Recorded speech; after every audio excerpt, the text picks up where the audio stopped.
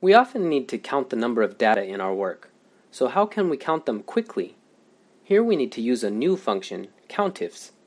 The grammatical structure of COUNTIFS is COUNTIFS range 1, criteria 1, range 2, criteria 2.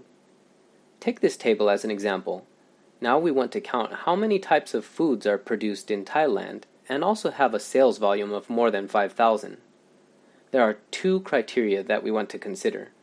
One, the sales volume needs to be greater than 5,000, and the other is that the place of origin needs to be in Thailand. Therefore, we can use the COUNTIFS function. Select the cell, click the Formulas tab, and click the Insert Function button to find the COUNTIFS function. Range 1 is the data area we want to count. Criterion 1 is the required criterion.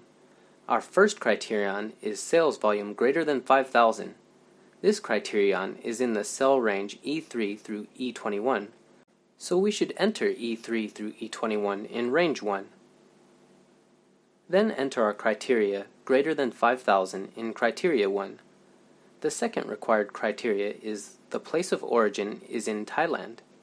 Similarly, we can see in the table that our criteria are in the cell range of D3 through D21, so we should enter D3 through D21 in range 2.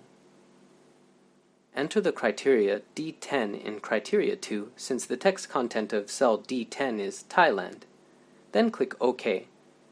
Now we can know that there are 4 Thai delicacies with sales volumes above 5,000.